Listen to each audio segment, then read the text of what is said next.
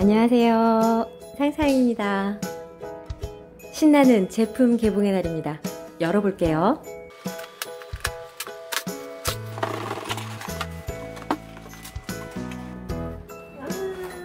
보이세요?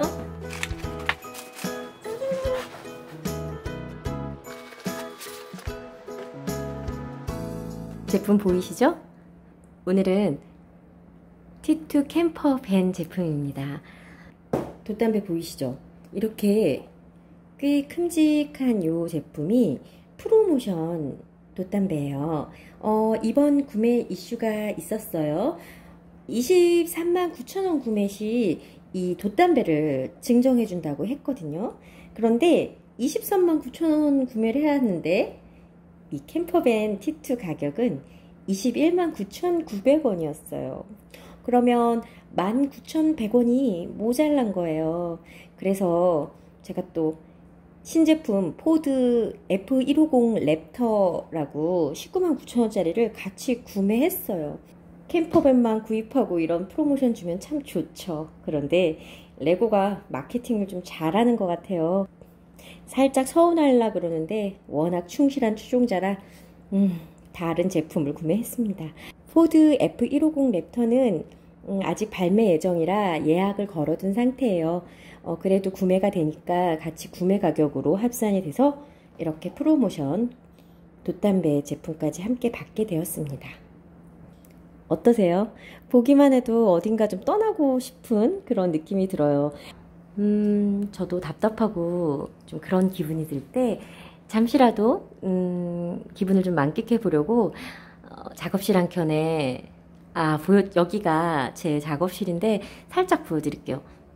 저기는 저렇게 커피 마시고 레고도 있고, 이쪽에 보시면 이렇게 해먹을 두고요. 여기서 가끔 누워있기도 하고 멍하게 생각도 하고 영상도 찍고 그런 공간입니다. 다음에 좀 깨끗이 치우고 작업실 구경 한번 시켜드릴게요. 오늘 T2 캠퍼밴 찍으면서 또 상상 속으로 들어가 볼 수 있을 것 같아요. 그럼 패키지 보고 빨리 개봉해 볼게요. 폭스바겐 T2 캠퍼밴 공식 라이센스 제품이래요. 레고 18세 이상 10279 2207피스입니다. 네, 캠퍼밴 사진 보실 수 있고요. 뒤에 이렇게 레인보우 그라데이션이 있네요. 이렇게 앞쪽이네요. 이런 스페어 타이어가 이렇게 앞에 있고, 역시 전에 캠퍼밴은 이렇게 들었었는데 이건 이런 식으로 루프가 돼 있고, 또 이렇게 옆에 이거 뭐라 그러죠? 보드, 그죠? 이쪽에 예전에 커튼도 있었는데 이것도 뭔가 좀 있는 것 같고, 자세히 좀 안에 또 설명서 보면 될 것 같아요. 여기 휠 부분도 좀 예뻐 보이네요. 박스도 다른데 볼까요? 옆면에 다른 각도 사진 보실 수 있고요. 여기는 아무것도 없고요. 또 상자 윗면은 이렇게 바로 옆에서 본 모습. 이런 의자도 있나봐요. 캠핑 의자 너무 귀엽다. 이렇게 문을 옆으로 여는 것 같아 보이네요. 안에 아기자기한 게 많이 있을 것 같아요. 네, 박스 뒷면이에요. 딱 봐도 뭔가 아기자기하고 아이템들이 많아 보여요. 썸네일 사진도 꽤 여러 장인 거 보니까 디테일에 아주 신경을 쓴 제품 같아요. 정말 개봉해서 빨리 조립해서 또 안에 어떻게 또 구현이 됐는지 보고 싶네요. 정면 사진과 비슷한데 문이 열려 있어요. 문이 옆으로 이렇게 열리는 것 같네요. 안에 보니까 이렇게 귀여운 소품들이 좀 있어 보여요. 의자, 보드 정말 너무 예쁘네요. 의자에 피규어도 좀 앉혀보고 싶고, 길이 35cm, 높이 15cm. 전에 만들었던 캠퍼밴 T1과 비슷한 크기 같아요. 너무 귀엽다. 이게 들어있는 건지 이렇게 스티커나 이런 걸로 좀 꾸며보라고 하는 건지. 여기 써있네요. 스티커가 포함되어 있대요. 원하면 이렇게 예쁜 스티커를 붙일 수 있나봐요. 너무 예쁘다. 난 붙여야지. 뒤에 보니까 이렇게 열리고, 여기 열리고, 그리고 요거 탈부착으로 이렇게 조립할 수 있고, 문은 여닫는 거고, 뭔가 내려서 자동차 캠핑할 때 좀 지지대 같은 거 그런 건가? 한번 봐야 되겠어요.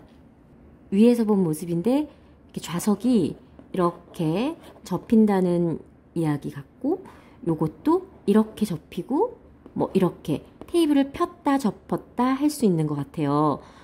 여기 너무 귀엽다. 개수대도 있고 작지만 잘 안 보이는데 뭔가 주방용품이 귀엽게 있는 것 같아요.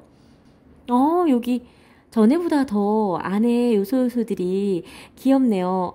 여기 빨간 컵도 너무 귀엽고, 이거는 커피메이트 같죠? 그리고 냉장고 같아.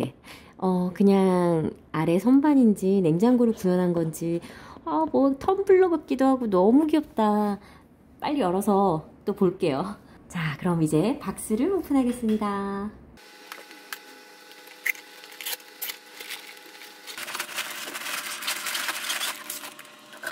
와, 많다. 색깔 너무 이쁘다. 달록달록. 어머, 또 색 너무 이쁘다. 이게 화면보다 약간 민트색이 감돌아요. 너무 예쁘. 양이 꽤 많아요. 아기자기.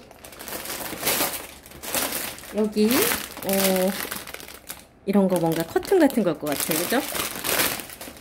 이게 색상 너무 예쁘죠? 됐다. 짜잔. 이렇게 스티커 2장 들어있네요. 이게 그 아까 겉모양 꾸미는 스티커 있네요. 예쁘게 붙여서 알록달록하게 붙이고도 싶고, 아까 붙이기로 맘먹었는데 또 살짝 또 갈등이에요. 붙여놓으면 이렇게 스티커에 좀 떼타잖아요. 또 뭔가 이렇게 또 심플한 맛이 없을 것 같고, 붙이면 너무 귀엽고 이쁠 것 같고.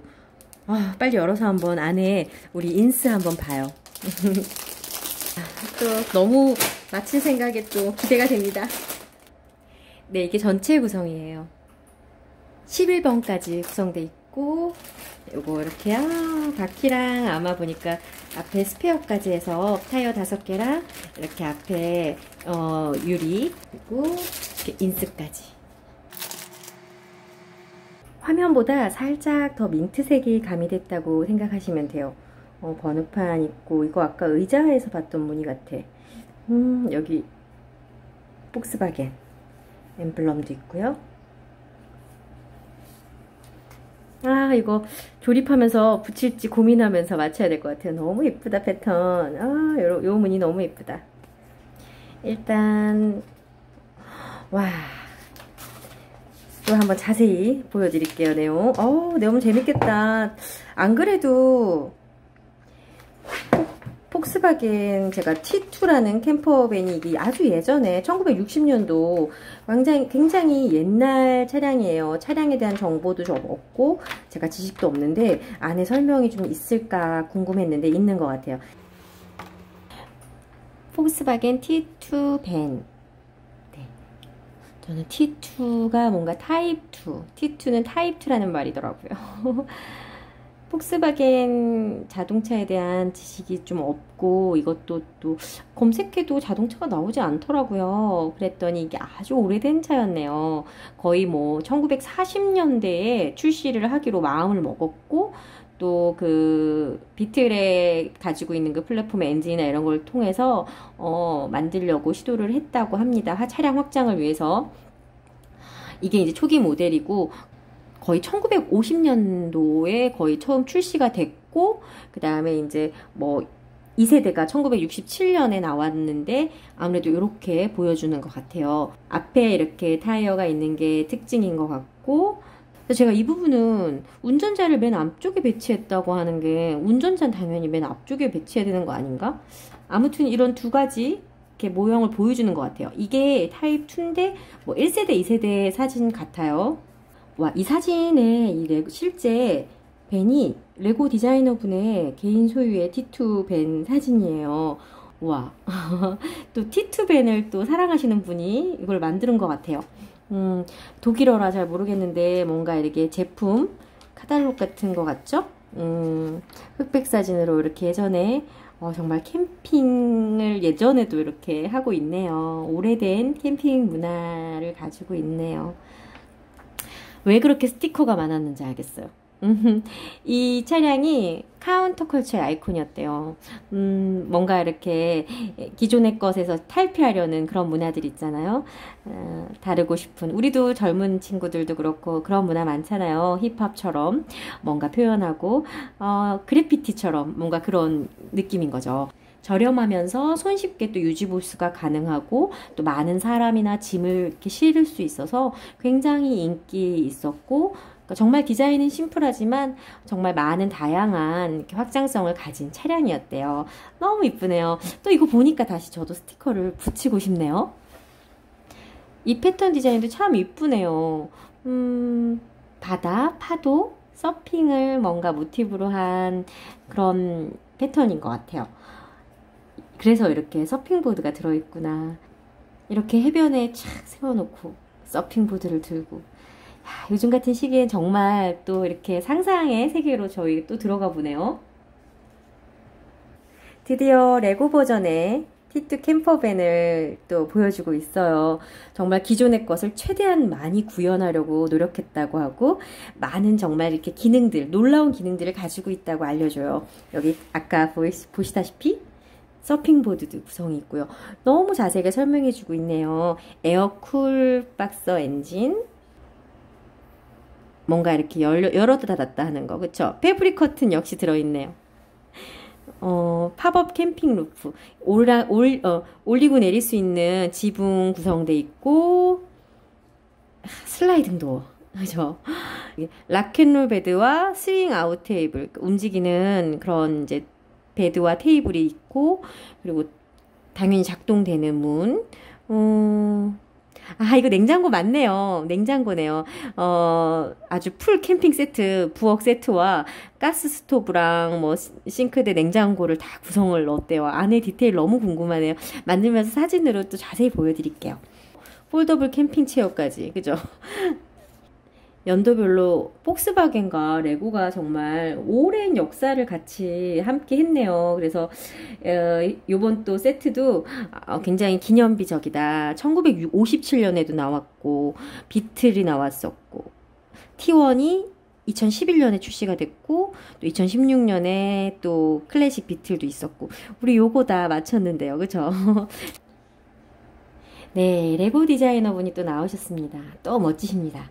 레고 디자이너 스벤 프레닉이라고 하시나요? 그쵸? 아까 나왔죠? 정말 디자이너 분의 개인 이렇게 캠퍼밴을 가지고 있으시네요. T2 밴을 가지고 있어요. 그 폭스바겐 매니아 분임이 틀림없습니다. 그죠? 맞네요.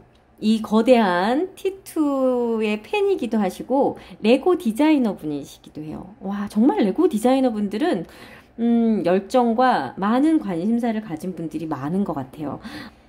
그래서 레고 팬이시기도 하고 디자이너 분이시기도 하니까 이 두 가지 열정을 가지고 사는데 이걸 결합시키신 거예요. 와, 정말 너무 부럽네요. 자기가 정말 좋아하고 열정을 쏟았던 것이 이렇게 제품으로 탄생했으니 얼마나 보람스럽겠어요. 그죠? 이분이 살면서 벌써 뭐 몇 개의 클래식 폭스바겐을 가지셨대요. 뭐 그런 이유는 당연히 이 폭스바겐 기종이 주는 긍정적인 면이 있다는 거죠. 다 뭐든지 해봐야 알잖아요. 자기가 타봐야 알고, 레고도 맞춰봐야 알고, 어떤 덕후, 어떤 분야에 이렇게 빠지는 거는 그 사람들만 아는 무언가 특별함이 있잖아요. 이제 그런 얘기를 하시고요. 이 스벤 분이 가장 큰 어려웠던 점이 이 모델의 모든 기능을 함께 설계하는 것이었대요. 또 이게 아무래도 캠핑하다 보니까 뭔가 다 모든 것이 고유의 방향으로 이렇게 소비되고 있는 것, 그런 것을 구현하는 게 어려웠던 것 같아요. 힌지 메커니즘? 힌지를 검색해 봤더니 뭐 경첩, 접합 이렇게 나오는 거 보니까 이런 어떤 요소 결합하는 요소들을 재현하는 게 힘들었다, 그런 말 같은데 네, 정말 또 이런 것들 재현하는 거 너무 힘들 것 같아요. 근데 정말 가지고 있고 또 이게 가지고 있는 특성을 또 누구보다 잘 아시는 분이 디자인을 했다고 하니까 안에 어떻게 또 그런 걸 표현해서 불어넣었을지 지금 너무너무 빨리빨리 조립을 하고 싶어집니다. 네, 이렇게 6번의 과정을 거쳐서 아니네 네, 그치 11번까지 있었죠. 이렇게 쫙 해서 완성을 할 건데 아무래도 이렇게 또 덮으면 잘 안 보이더라고요. 그래서 중간중간에 뭐 디테일이나 이렇게 예쁜 소품들이나 이런 부분은 제가 좀 자세히 보여드릴게요. 최대한 단순한 건 좀 빨리 찍고 보여드리고 싶은 거는 확대해서 최대한 잘 보일 수 있게 한번 또 만들면서 예쁘게 찍어 보겠습니다. 네, 그럼 열심히 맞추고 오겠습니다.